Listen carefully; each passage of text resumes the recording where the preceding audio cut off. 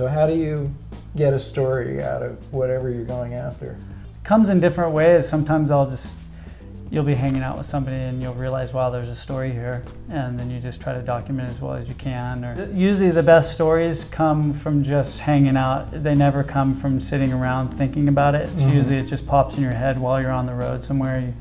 You might be in a place and find something that's really interesting and you want to document it, or you meet somebody and you realize you got a great story. I think the best stories are never something you go out and try to find. They just kind of find you. That's what I've found the most interesting ones. They're usually the ones that pop up last minute, you know.